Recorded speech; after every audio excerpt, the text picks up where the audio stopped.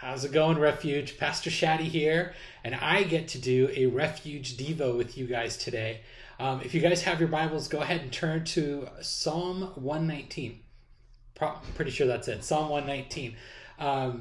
Psalm 118 is an awesome chapter. It is known for many things. I'm going to share two of them with you right now.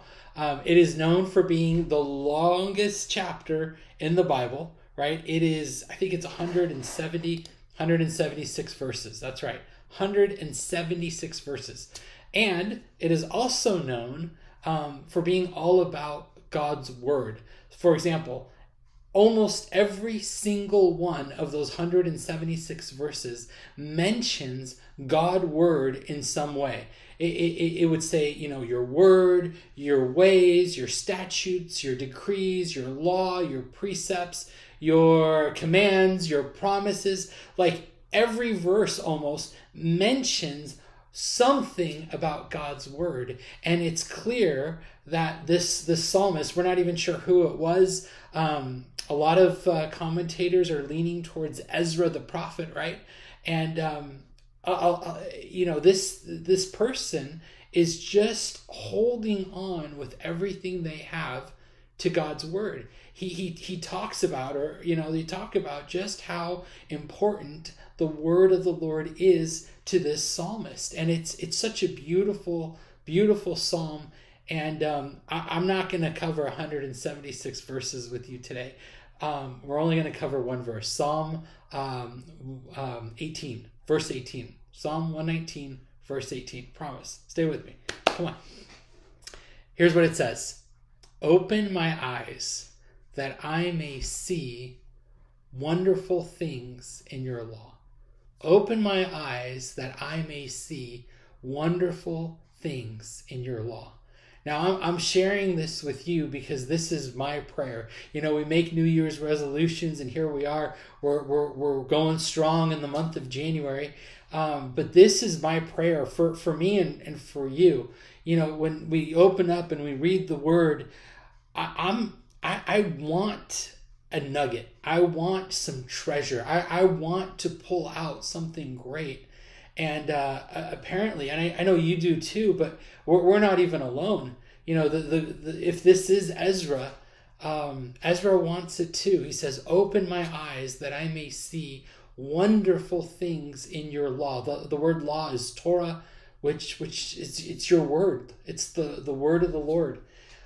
So this tells me two things. Number one, it tells me that the word of God is indeed filled with wonderful things. And the word wonderful means marvelous, amazing, great, difficult to comprehend, right? That's what that means. Do you feel that way? Do you believe that every time you open up the Bible, you're on a treasure hunt to find one marvelous thing after another, one wonderful thing after another?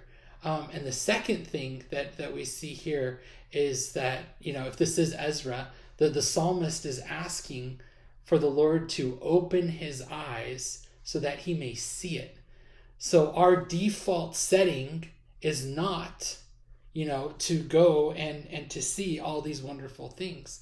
We need the Lord to reveal these things to us. And so the psalmist is praying, Lord, open my eyes.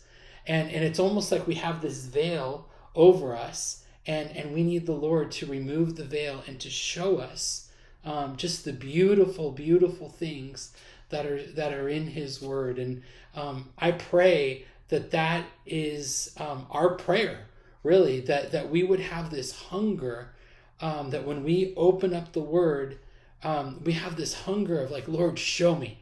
Lord, show me what do you want to say to me? Lord, show me what it is that you were doing in Ezra's life, or what it is you were doing in King David's life, for Jesus, or what is going on here. Show me the truth. Show me, let's cut through the mystery and reveal these golden nuggets to me, so that my life could be blessed, my life could be changed, my life could adapt to these wonderful principles and applications, and I could just run with it. So if you are in this situation where you're open up your Bible and you're just checking the list, oh, I got to read 3 chapters today to finish in a year, or I got to do this, or I got to do that, and there's no life, there's no fun, there's no joy in it, then before you even start, just pray this little simple prayer. Lord, open my eyes that I may see the wonderful things in your law, and watch what God's going to do. Watch what he's going to do. And I pray that you're going to be excited about his word, and you're going to be hungry to devour it. And I pray that 2022 will be a wonderful year for you to draw closer and closer and closer to the Lord your God. God bless you guys. Have a great, great day. Love you. Bye.